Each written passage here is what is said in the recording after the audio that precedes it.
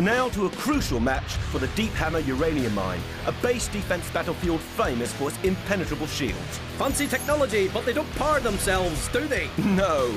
Taking 3 of the mine's control points means no shield for your opponent, and no shield means no win. Of course, in early play, all eyes were on Liberation Front superstar Zhenya. Including mine. He's a world-class talent with a wickedly offensive loadout.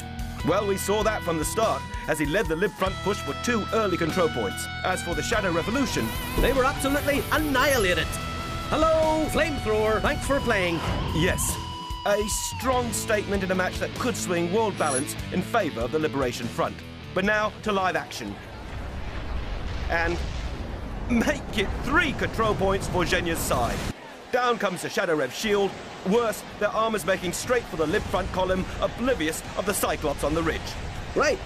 Pasty has done brilliantly. Completely untouchable up there. Liquefied. Shadow Rev Ravagers are setting up to return the favour. No, no! They're good as dead! This screams infantry ambush. Here we go! Nice and messy. That's Ravagers being ravaged. Where are the other Shadow Rev commanders? I bet my service medal they're playing it faint and nuke. You may be onto it. Control points 1 and 3 have just gone contested. Multiple companies uncloaking behind Lib Front lines. These are Vipers at control 1 and 3 with only Titans to beat.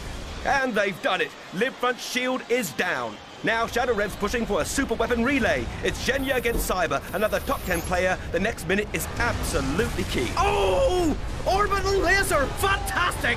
Zhenya down. Cyber has captured the relay. The Shadow Rev's flooding into the Lib Front base. There's no stopping this party! Nuke! What an unbelievable comeback, ladies and gentlemen. This could be the nuke of the century. The battle begins the Shadow Revolution.